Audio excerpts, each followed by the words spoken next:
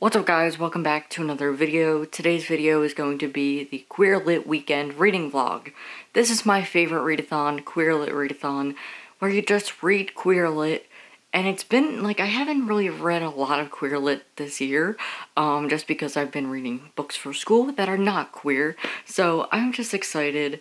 I have the weekend to read, and I'm going to show you my TBR and get started with the reading vlog, just because I am so excited. This round there's no challenges.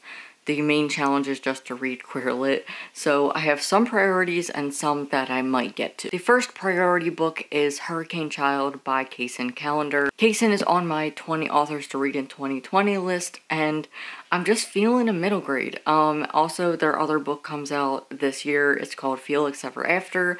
It comes out in May, I think, and I'm just excited for it, so I decided I would read their backlist first, and I've heard a lot of good things about this, so I'm very excited, and I just love middle grade. Give me all the middle grade. Another middle grade that is like #1 priority, like the whole point of me doing this readathon basically is to read Rick by Gino. This comes out on April 1st, so I decided to keep it for this readathon so I can read it, and me and Becca are going to buddy read it, and I'm so excited. This is about Rick, who is possibly asexual, and it does have Melissa from the George universe, and I am just so excited to read this, and I'm just really excited to read it. That's all. I'm very excited. I also have the audiobook of Brave Face by Sean David Hutchinson. It is a memoir, and I have it on Libby or Overdrive, and I've been meaning to read it. I was gonna read it for audiobookathon, but that just didn't happen. My reading has been very bad lately just because school is horrible and I just want to drop out. I hate it so much. So since I didn't get to that book for the audiobookathon, I already had it on my TBR for Queer Lit, so that's what we're doing this weekend. And I've also almost completed my March TBR, so the last book I have is What If It's Us by Becky Albertalli and Adam Silvera, which I also might listen to on audio. We'll see what happens. Yeah. That's my TBR. So here's the plan right now, is that I want to finish a book that isn't on my TBR and isn't queer. This is Time Between Us by Tamara Ireland Stone, which I picked for Beer Pong Picks my TBR, my March TBR. So I really want to finish that book today and then get into my TBR. So once I start reading one of the books in my TBR, I will come back and update you. Goodbye.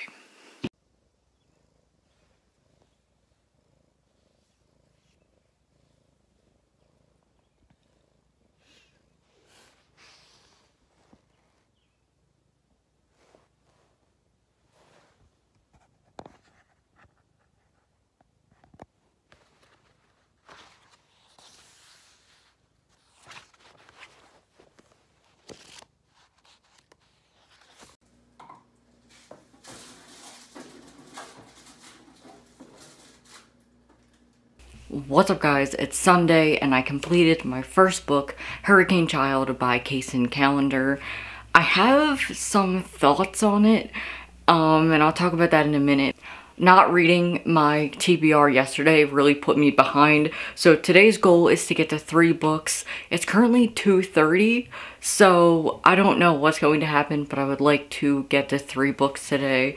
I'm going to buddy read Rick with Becca, and then I would like to get to Brave Face, the audiobook. I don't know how long it is, but I feel like I can just end out the day with an audiobook. And that's what I would like to do today. If not, it's fine. Honestly, the fact that I'm getting to read is a treat because I haven't been able to. So yeah, let's talk about Hurricane Child. So let's talk about Hurricane Child. This is an ARC copy and it came out in 2018, so it's 2 years old. I don't know what the final copy is like, but I'm hoping that the final copy has changed some of the things that I had problems with. But going on Goodreads, I saw that overall some people just gave it the same rating as I'm going to give it, so I'm giving it a 3.75 rating, just because I'm on the fence. Like, I'm right in the middle of a 3 and a 4 star. As I was reading, I really wasn't getting anything that was making me want to finish it. My only incentive to finish was for this readathon. If not, I feel like I just would have put it down and been like, whatever. But I feel like it's just such a hard read. And I've read a lot of middle grade lately, and I kind of felt like it was like the same thing. I've just read a lot of middle grade where the parents suck. In this instance, our main character, Caroline, she's going through a whole lot.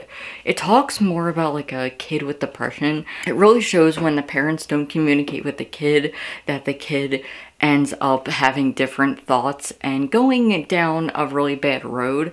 And so Caroline is just having a really rough time. This is set in St. Thomas, and that was a really interesting setting.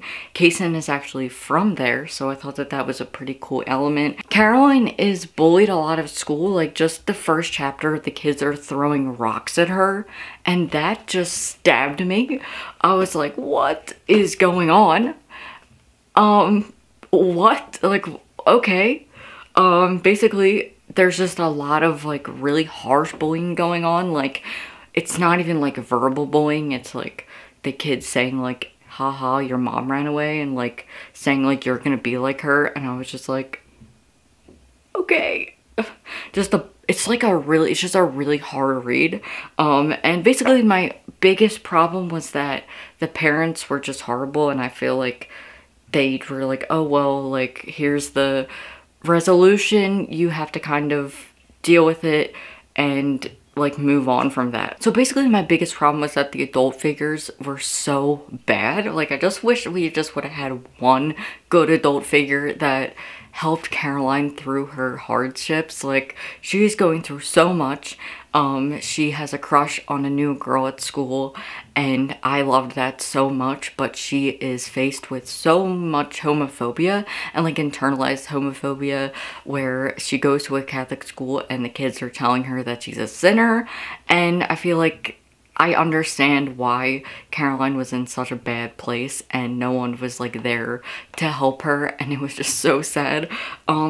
But basically the whole gist is that Caroline, her mom ran away, and she's like trying to find out where her mom is. But there's so many like underlying issues where like the parents just don't communicate with the child, and I just hated that so much, because I just wish that Caroline would have gotten like one sympathetic moment. Like, she just gets nothing.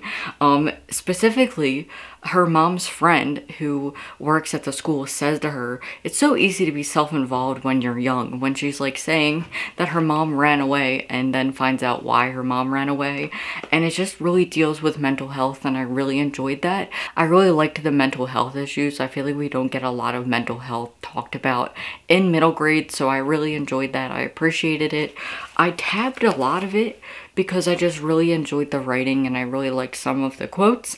I'm excited to read more Kacen's work. This one just fell flat for me. This is their debut novel, so I'm excited to read more and see how it has evolved, especially reading their YA, because I know middle grade, it's really hard to compact everything that you want. But overall, I would recommend it as a queer book because it has a queer person of color, its own voices, everything that you want, especially if you want a dark, hard-hitting contemporary. I liked it for that. There was just a lot of problems with the parents. And so, now getting to a happier book, hopefully, is Rick. I'm so excited to read this. I'm going to write my review for this and then dive into Rick, and I will see you guys later.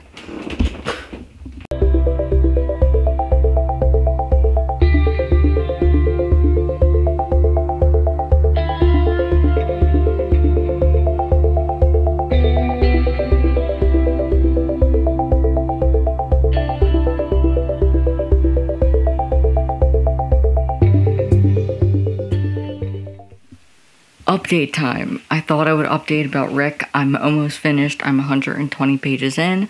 There's like 226 pages, I think.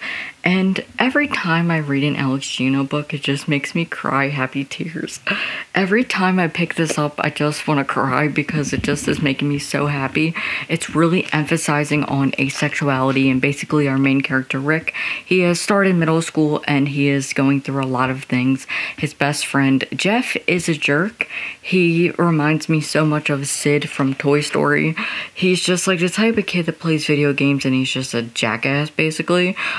He is homophobic and he just is such an ass. And Rick has joined a club at school. It's kind of like a gay straight alliance. It's called Rainbow Spectrum. And I just wish I went to this middle school. We're seeing a lot of Melissa, who is from the book George, and I'm just really enjoying this. Like, it's just so good. I'm so happy that I got the opportunity to read it, and I don't want it to be over, but I'm really enjoying it. I hope everyone picks it up. It's really talking about asexuality. Rick is really confused about his sexuality. He just hasn't had a crush on anyone. His friends talk about girls being hot. He's getting a lot of questions from his family members asking if he has a crush on a girl or a boy yet, and it's just really overwhelming for him, and I'm just really enjoying this. I don't know much about asexuality, like I know the gist of it, but this is just so important for any kid, and I wish I had this in middle school, honestly. I just love this, it's so good, and I'm going to finish it, and then I will come back and wrap it up. I'm really enjoying it. I honestly hope everyone goes to pick it up. I will have the pre-order link down below.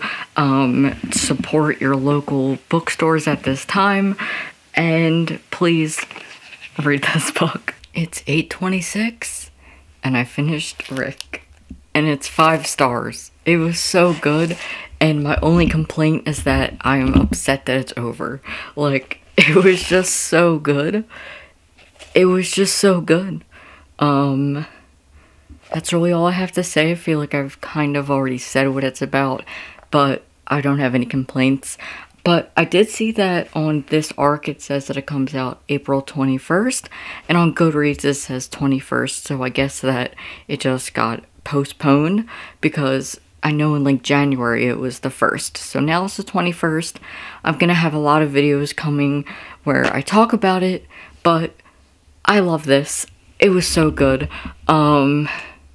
Yeah, that's it. It was so good. I really loved it. It was just so good. I don't have like any more thoughts besides it was so good. Please go pick it up. And it's 8:26.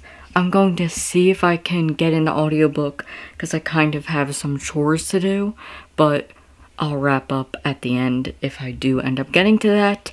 In the meantime, I'll see you guys in the next clip. And instead of listening to my audiobook, I decided to watch YouTube for the whole night and never finished my audiobook or even started it.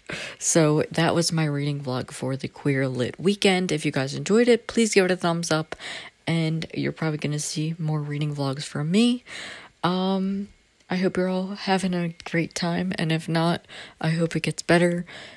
I hope you're all having a great day, and I will see you next time.